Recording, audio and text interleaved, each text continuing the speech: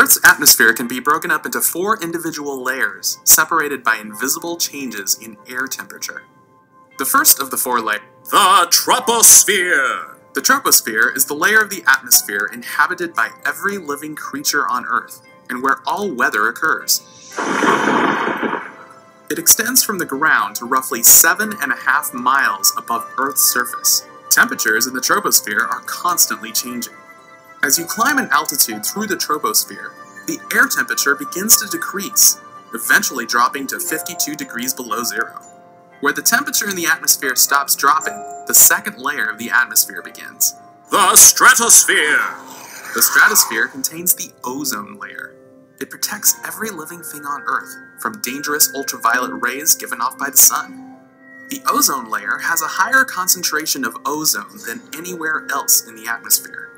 Ozone forms when ultraviolet rays from the sun split molecules of oxygen in half. After being split by the ultraviolet rays, the now single oxygen atoms attach themselves to unharmed O2 molecules, forming an O3 molecule, or ozone! The ozone absorbs harmful ultraviolet rays from the sun and converts it into heat. This warms the stratosphere from -52 degrees to -3 degrees. The stratosphere ends at approximately 31 miles above the Earth's surface, leading to the Mesosphere! We know we've entered the Mesosphere when the temperature drops again, eventually reaching -90 degrees. This drop in temperature occurs because the ozone layer is no longer around to heat up the surrounding atmosphere. Because of the very cold temperatures, ice crystals can be found in the Mesosphere. The Mesosphere isn't just really cold, it also protects the Earth from being struck by meteors and metal junk hanging out in space. In fact, if it weren't for the Mesosphere, the Earth would be full of craters, just like the Moon. So how does the Mesosphere protect the Earth from the endless flood of life-threatening meteors? Well, incoming meteors and space junk collide with the ice crystals and other meteor debris floating around the Mesosphere. This collision creates friction and heat, and that destroys the meteors and space junk, leaving behind trails of glowing hot gases. These are the shooting stars that you sometimes see in the night sky. The Mesosphere extends out 53 miles above the Earth's surface. After that, you reach the point of no return before the vast, dark vacuum of outer space. The Thermosphere!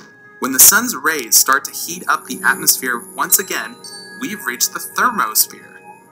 There is nothing protecting this layer of the atmosphere from the heat of the sun. That's why its temperature heats up to 1800 degrees Celsius. This is one reason why astronauts use spacesuits. They also use them because the air is so thin, it is impossible to breathe. The Thermosphere is separated into 2 different sections, the Ionosphere and the Exosphere. The Ionosphere is full of electrically charged atoms. These atoms are called ions. They are responsible for bouncing radio waves back to the Earth's surface. The Ionosphere is also home to the Aurora Borealis, or the Northern Lights. These amazing light shows are caused when the solar particles strike atoms in the ionosphere, causing them to glow. The second section of the Thermosphere is the Exosphere. The Exosphere is where satellites that relay television and phone signals orbit our planet. Now, let's see what you've learned. Complete the following questions to the best of your ability. Go!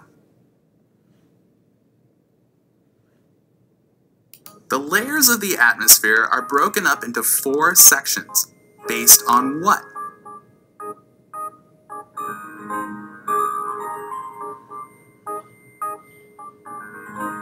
You're really close, but think about what happens to the atmosphere as you get closer to space. What is the most important change? Try again. This is a good reason for astronauts to wear spacesuits. But there is another reason why the atmosphere is broken up into 4 sections. Try again.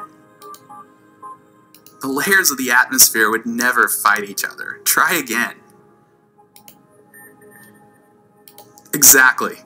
The layers of the atmosphere are broken into distinct layers based on changes in temperature. Why does the moon have so many craters?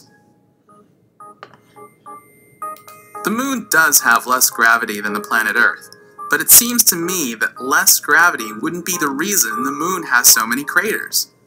Gravity pulls objects closer to other objects, which isn't the case here. Think about it. What aspect of the moon would leave it open to meteors? There aren't any recorded meteor hotspots near the moon's orbit. If there were, something tells me that the Earth would have meteor showers more often. No debating that, but what's the scientific reason? What makes the Earth and the moon so different? That's right, the Earth's mesosphere protects us from meteoroids. Since the moon does not have an atmosphere, it is forever doomed to be beaten up by low-flying meteors. Poor moon. Which layer of the atmosphere contains the ozone layer? The thermosphere is the layer of the atmosphere that is closest to the sun. So you would expect that the ozone layer, which protects us from the sun's dangerous UV rays, would be contained within it. However, while it does protect us from the sun's UV rays, the ozone layer lies closer to the Earth's surface.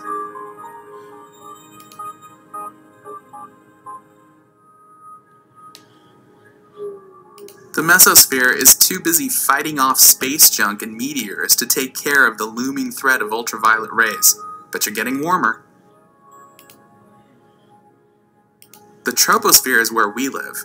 The ozone layer is meant to protect every living thing on Earth from dangerous ultraviolet radiation.